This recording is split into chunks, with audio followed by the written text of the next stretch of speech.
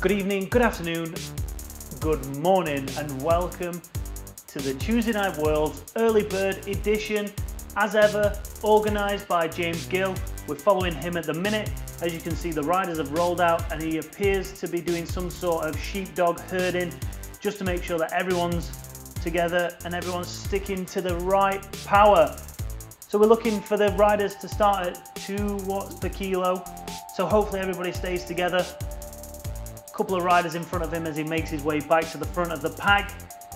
Exciting race tonight. We've got over 290 riders online, and as you can see in this group here, there are a lot of riders taking part in the Tuesday Night World. It's just growing in popularity, and every week it seems to get more and more riders. Groups are filling up from A, B, C, D, and I think possibly we might have some E riders. So let's have a look who's in there at the minute. Riders that we've seen before, new riders that we haven't. Thompson's in there from Great Britain. Otten, the German, he was up there last week. As ever, the Dane PK, he's up there. O'Brien from Ireland. Tanner, the Canadian. Ganderton. And you can see already that riders are having to use power-ups just to get back onto the group. And there's riders here from the B group, from the D group, who are still trying to catch on, or could be already getting dropped in the neutralised section. So the reason the pace is a little bit higher than usual today is we have our first preem on a Tuesday Night Worlds. Thanks to our sponsor loftandshove.com, you can check their website out. There is a $25 preem for the first rider to the top of the first KOM this week.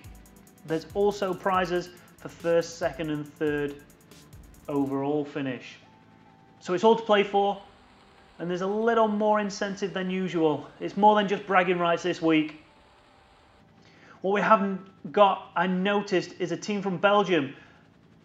And there's about 4 riders involved in that team. Couple of A riders, B riders and C riders.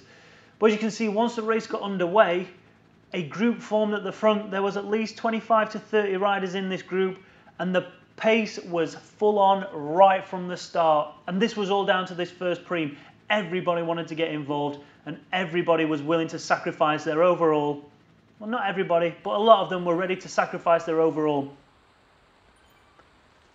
And guess what? It was that man, J Templar from the Netherlands. He took off up the road, and at first I thought it was a team attack. Him and PK both went up the road and no one was able to keep with them. They just blitzed it, and I thought this might have been a tactic that they were going to try, and they were going to team time trial it all the way to the end. But that wasn't the case, and obviously they were fighting for the KOM preem at the top of this hill.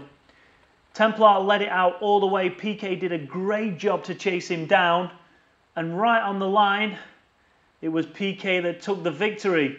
So the $20 from Loft and Shove goes to PK. Excellent race to the top. And as you can see, in third place, another Dutch rider in Bobink.